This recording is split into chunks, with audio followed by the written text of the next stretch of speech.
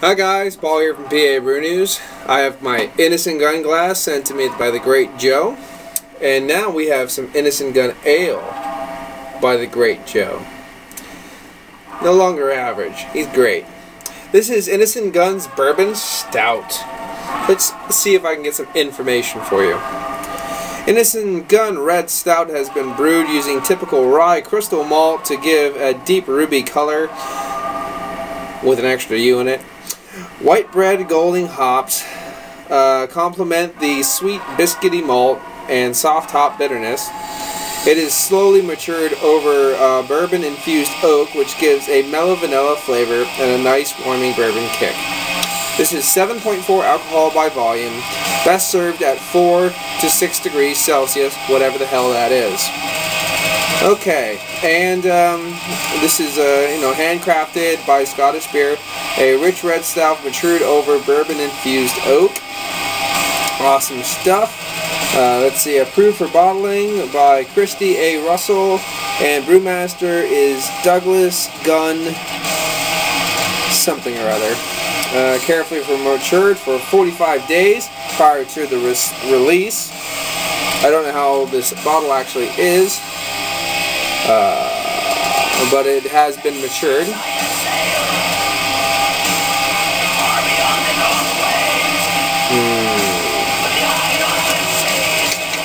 It's a product of Scotland. Oh, Edinburgh. Edinburgh, Scotland, and InnisGunn.com. That's enough information.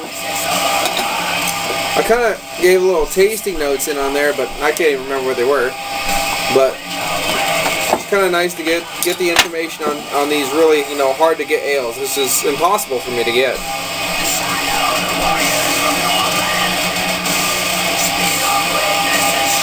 Now, I'm not going to expect the classic stout off this one. This is going to be a red stout, so it's going to be a little drier, a little lighter, maybe even have a little bit of that peppery note from the rye malt anyway.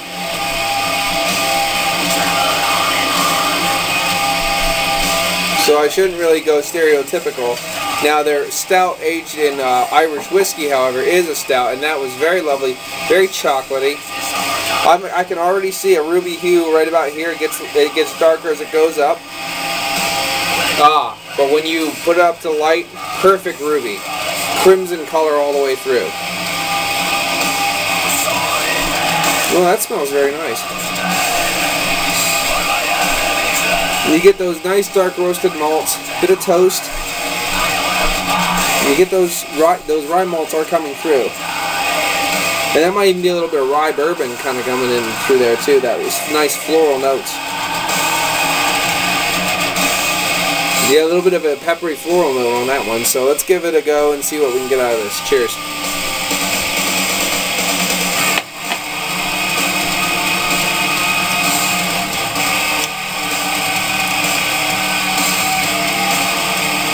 Well, it's got a real rich sweetness to it. Kind of a weird, kind of playful bourbon sweetness, so it kind of wraps around your mouth, makes you pucker a little bit though. It's a real different kind of a character. I am getting the vanilla.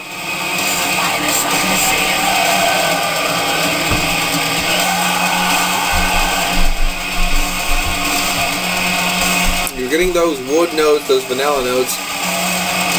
It's a very soft bourbon. I mean, it's really soft. It comes more out of a weird kind of accents that rye quality. And it just comes as like these random floral notes. A little bit of a weird twist to the ale, I think, in my mouth. It almost wants, now and again, it wants me to take away that off flavor, you know what I mean? I don't know how to describe it, but it doesn't. It stays there, kind of wraps back around. It's interesting.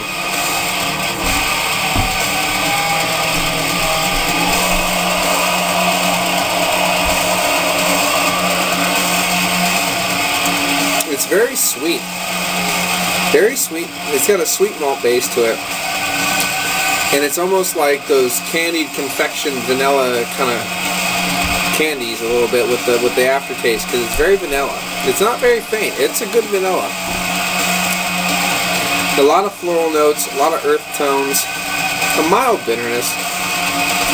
It's a strange ale. That's the best way I can tell you to. It's a very strange ale.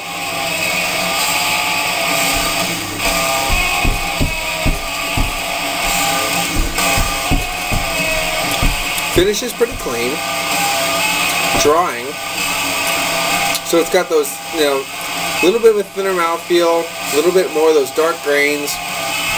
That rye is peppery. It finishes dry.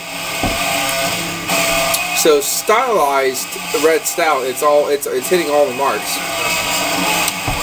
You're getting a load of floral presence from the those not the hops. Well, maybe a little bit earthy floral notes from the hops.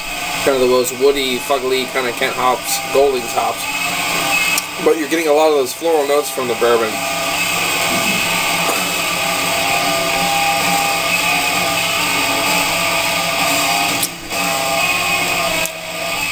It's good, but it's not blowing me away at all.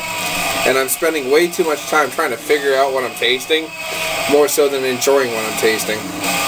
I'm going to give this one, it's a 7.4 alcohol by volume, and I think I'm going to go 1 point up from that and give it a 7.5, because it's just not hitting the enjoyment levels that I'd like. It's very good, and it's definitely complicated, and it's a different take on the whole style, but to me I don't know what the hell it's trying to do. But yeah, 7.5. I'm gonna get, that's a fair, I think that's fair. 7.5 from the Innis Gunn's Bourbon Stout. It's been Paul from PABrewNews. Thank you, Joe. Cheers.